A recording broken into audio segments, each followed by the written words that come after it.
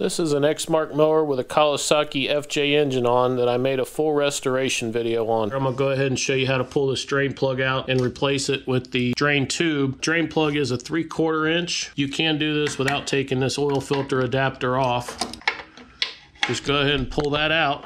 And I've got the oil drain, plus I've got this mower tilted up. Now when you change these on these Kawasaki engines, they do have a pretty unique plug. It's not a pipe thread or anything like that. It's a very coarse thread that screws right into that hole. And then just stick that in there and thread that in there. And then when you want to store this, just fill it up with oil. You can just push this up there to the side. When you need to drain the oil, you just pull this out, remove this cap, and then you just drain your oil like that. Makes it much easier than having to suck it out of the dipstick or try to turn this thing over on its side.